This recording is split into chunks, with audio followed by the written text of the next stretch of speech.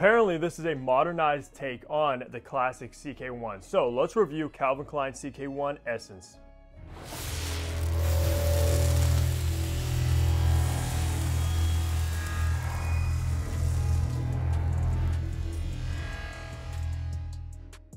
Hey, what's good guys? Hunter here and welcome back to the channel where I upload a weekly fragrance contest. You know what to do. Hit that subscribe button down below so you don't miss any future videos, and be sure to follow me over on my Instagram page. But today we are reviewing the newest fragrance from Calvin Klein that just recently came out, and I can see some people actually being excited about because of the love of the classic CK1, which honestly I've never really gotten around to knowing it, wearing it, etc. But it does have a huge following behind it, and I guess this is supposed to be a modernized take on that scent profile, at least from what Calvin Klein is claiming. And to be honest, I never really get too excited about new Calvin Klein fragrances just because I kind of look at them as like a rack store brand, to be honest. They do of course have fantastic fragrances within their collection. I just really can't get over that kind of image I have in my head. I do know CK1 Reflections from last year was actually a banger that I never gotten around to reviewing, but I probably should because it's actually great. We'll find out if this is actually a solid release from Calvin Klein, but I do want to shout out Calvin Klein for sending this over for review. Of course,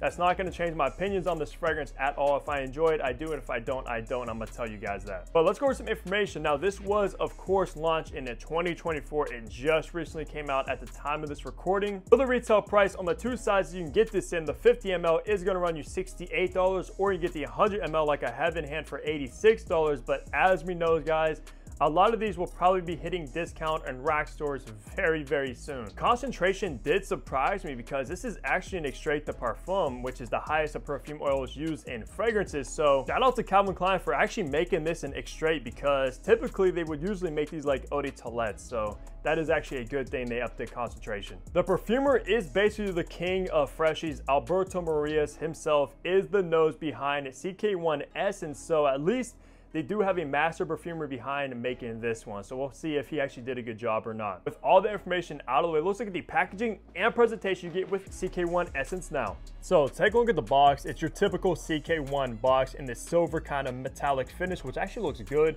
Parfum Intense 100 ml.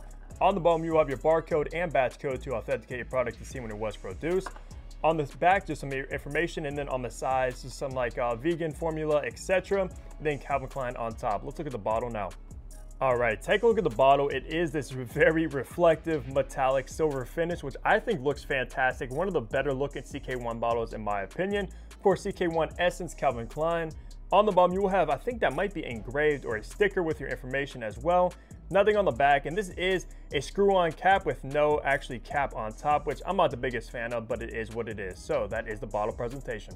In the top, you have bergamot, white tea, blood orange, and black pepper. In the mid, you have green tea, mint, and geranium. And in the base, you have musk, moss, incense, and sandalwood, and this will be classified as a fresh citrus. So let's spray this to test out these atomizers. Honestly, nothing spectacular with the atomizer. It's not pressed dry, so don't expect it to be. But let's go ahead and remind myself of the brand new CK1 Essence. Immediately what you're going to be greeted with when you spray this is this ultra fresh, kind of crisp, sparkling bergamot note, an overdose of that bergamot, which makes it very uplifting. But you are also going to get this fruity, kind of sweet blood orange note, which is also dominant along with the bergamot. Those are the two primary notes going on immediately when you spray it. I'm not getting any spices from the black pepper or anything along those lines. Just an overdose burst of freshness right away. So I'm honestly not sure if it's similar to the original CK1 in the opening, because like I said, I'm not the most familiar with that classic. But I will say the opening is pretty good for what it is, even though it could be somewhat generic. Once you make your way into the mid is where it starts to change for the better, because you are going to get this very green, herbaceous tea note that makes it extremely relaxing and comforting. I'm a sucker for a good tea fragrance, and I have to admit, it's done pretty good in here. You also are going to get this very kind of uplifting minty note as well that goes hand in hand with that tea. And it definitely is more so of that herbaceous green tea. And for me, guys, I drink a ton of green tea. It's one of my favorite drinks, especially when you're sick. Just drink some green tea and you'll feel a ton better. And this kind of does the same exact thing. It puts you into this kind of relaxed, zen mood and just uplifts your mood in general. So whenever you're in a bad mood, spray this on and it's going to put a smile on your face just from that tea note alone. Finally making our way into the base, it's really just going to be left with this clean white musk, and Calvin Klein actually says this is an upcycle musk. I'm not sure exactly what that means. I know upcycle means like recycled ingredients, etc. But I don't know how can you get recycled musk, but that's besides the point, guys. You are also going to get this very clean, slightly creamy sandalwood. So there is a little bit of creaminess making our way into the base, which makes it a little bit different. But all in all, it's just a clean sandalwood that doesn't really go in that sawdusty direction. It doesn't go in that pickly direction, which is great for me. Because honestly, anytime I see sandalwood listed, especially when it's the only wood listed in a fragrance, I kind of get disappointed because I hate when sandalwood turns pickly, like in Santal 33 or even Louis Vuitton Lovers. Thankfully in here though, it's more so of a clean, creamy sandalwood. I'm also not getting any earthiness, no smokiness from either the moss or incense. It's primarily a clean white musk and this clean, creamy sandalwood, which I think is the best direction they could have went for when it comes to this whole scent profile, being ultra fresh, citrusy in the top, dries down green herbaceous with that tea,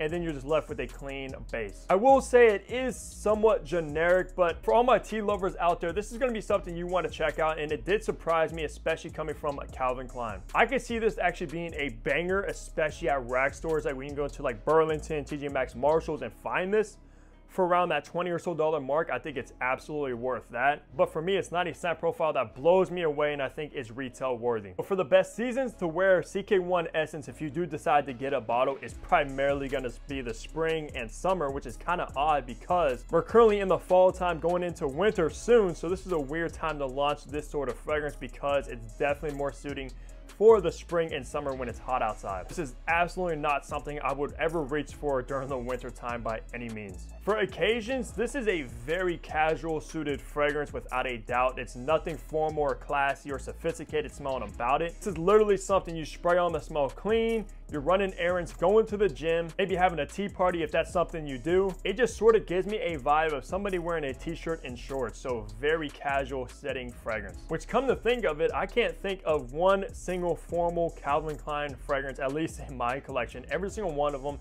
is extremely casual smelling. For gender, I believe this is targeted as unisex. I know like the original CK1 was more so of a masculine smelling fragrance, but Calvin Klein's kind of going in this direction as targeting all their fragrances as unisex from what I can tell. And even on their website, they say CK1 Essence for everybody, and I can kind of stand behind that. It is a very unisex smelling fragrance. It's nothing very feminine or nothing very masculine smelling about this whatsoever. It's pretty much anybody that enjoys fresh, clean, tea-based fragrances, you'll absolutely love this one, rather if you're a man or a woman. So I think it is a pretty perfect unisex fragrance at the end of the day. And when it comes to age groups, I think this is a very youthful leaning fragrance as well. The kind of fragrance that I could picture a late teens, early 20s, going into a rack store, etc., picking up something like this and enjoying it. Just nothing extremely mature about this, but if you are somebody a little bit older, maybe like 30s and up, you could still obviously pick this up and rock it. But just me, when I smell this, very casual, very youthful, just somebody I picture maybe in their early 20s wearing this one the best. I know a lot of you guys hate when I categorize fragrances with age groups, but like I always try to tell you, I'm always trying to paint you guys a picture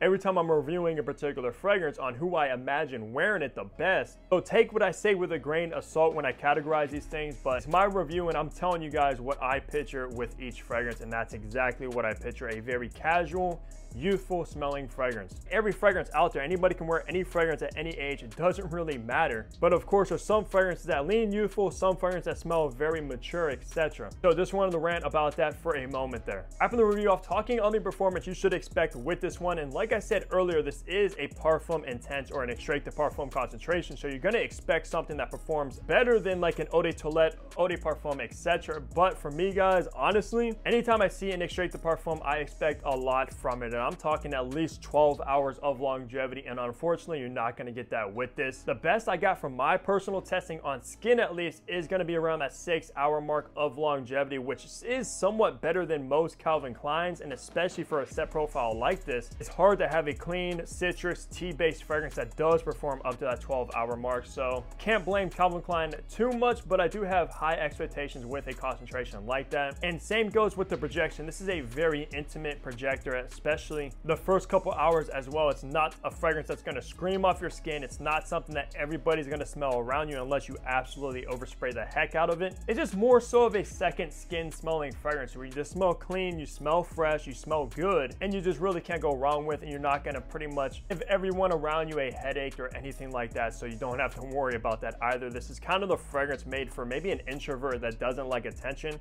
but they want to smell good, they want to smell clean. Nobody's really gonna approach you and say, wow, you smell good, or you smell like something I've never smelled before, what is that, etc. Heck, some people might not even notice you're wearing a fragrance while you're wearing this, to be honest. Around 6 hour mark of longevity and an intimate kind of projecting scent bubble fragrance, which is below average from my testing, but still not so bad like some Calvin Kleins where you get less than 4 hours, which is why I think this would be a great fragrance once it starts hitting rack stores around that $20 or so mark. I think it's worth picking up at that. So that's gonna do it for my review of the brand new Calvin Klein CK1 Essence. Let me know down below if any of you guys have gotten your nose on this new one yet, and if you have experience with the original, how do they compare in your guys' opinion? Because I'm kind of curious about that, if this is actually the same as the original, just more modernized. Which, if that is the case, that's a very smart move on Calvin Klein's part. Even though if they would have did that, they should have just named it like CK1 Eau de Parfum or CK1 Parfum. So it might actually be a little bit different, just kind of in that same realm. But that's gonna do it for my review, guys. As always, leave a like on the video, subscribe below if you haven't already, and of course, I'll see all of you back here in my next upload. Take care, everybody.